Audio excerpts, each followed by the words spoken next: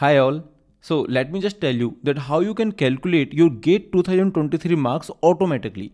Which means currently your answer key looks like this, but you can turn your answer key into something like this, and that can be done automatically without any manual efforts. So let me tell you how you can do it.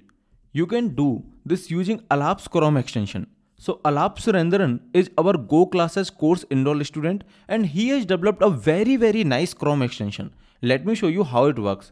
You need to go to this link is in the description, and then once you go to this link, it will show up this page. You need to download the zip file from this page. Very easily you can download the zip file, and then once you download the zip file, it will show you something like this. You need to extract that zip file. Very easily you can extract it, and then what you need to do, you need to go to the extensions, right? You can go to the Chrome extensions, either like this, or maybe you can directly type Chrome extensions in the browser window.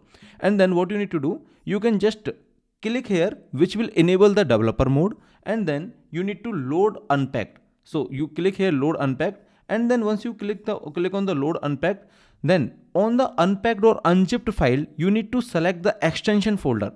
Once you select the extension folder, it will be loaded to your Chrome browser. Now your Chrome browser is loaded with the extension. Now you just need to log into the IIT Kanpur page, and then you can just see your evaluated answers. See, you just need to log in here, and once you log in, you can click on the view exam details, and then see, very easily it will show you the evaluated answers.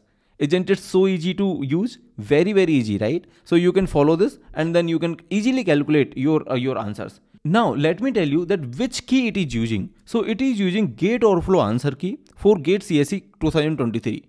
So the answers are dynamic, which means if there is any change in the answer, then it will be reflected to the extension also, because they are using, or the Alaap is using some script which is scrap.py, and using that they are doing it. Anyway, you do not need to worry about it, but if there is any change on the Gateoverflow side, then automatically the extension will take care of that. You don't need to worry about it, right? That's very nice feature. So that's all about this video.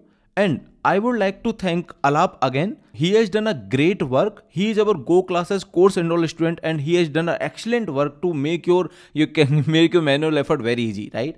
And still, if you just want to verify your answers using Gateoverflow and Go classes answer key, then you can use this answer key. Link is in the description. If there is any issue, just let me know in the comments. Thank you everyone.